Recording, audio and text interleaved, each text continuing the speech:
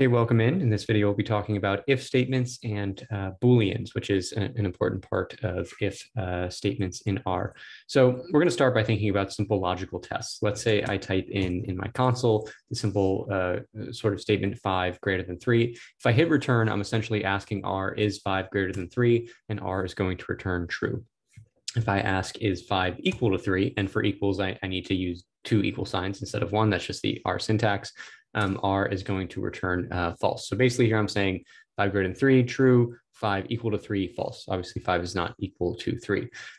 If I ever want a shortcut, I can just type true, and true is always equal to true, and false is always equal to false. So we can think of a Boolean value as sort of a value that either takes on true or false. And this is central to if statements, because in our if statements, we are going to type if, which obviously turns orange because it's an important word in R. We type our parentheses, and within these parentheses, we're going to have some sort of expression that either evaluates to true or false. So an expression that eventually simplifies to Boolean. So let's put in if 81 is greater than 47. Then I'm going to type my curly braces. Within my curly braces, I'm going to actually run some code. Let's say I want to print. This means I print to the console, hello. So here I have my if statement, and then I have a condition within the if statement and some code within to actually run if the if statement is true. So if I run this, I highlight it, press Control, return on my keyboard.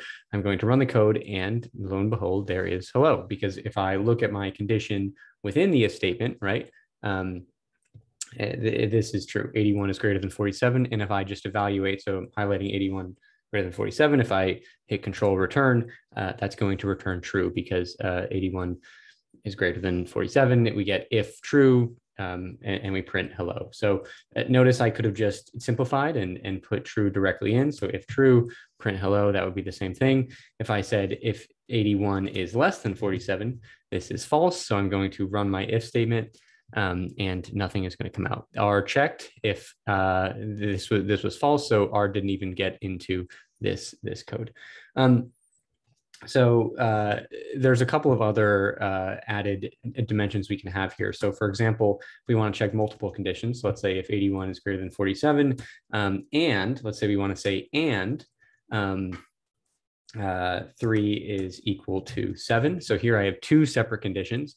81 greater than 47, 3 equal 7. If both of these are true, so and, we use double ampersand for and, then go into the code, go into the curly brackets and run that code. And if I run this, I'm going to get nothing. Why is that? Well, 81 is greater than 47, right? 81 greater than 47, that's true. However, 3 does not equal 7, that's false. And if I ever did true and false, I'm basically asking R, is this true and is this true? And this will say false. This is true, but this is not true. So the overall statement is this and this true is false. And that's for the and case, but we can also think about the or case. For the or case, we're going to use these two vertical lines, which are on the right side of your keyboard. Here I'm asking, is this true or is this true? And this is true and this is false, but at least one of them is true. So if I hit return, I am going to get true. So let's change this slightly to or.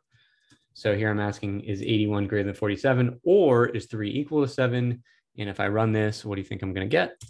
We'll print hello because it's true that one of these statements is true. And finally, you can also build if statements within if statements. So I can add another if statement. Let's say if 7 is greater than -4, or let's actually change that a bit. Let's say 7 is less than -4. Sorry, I'm just typing some code here.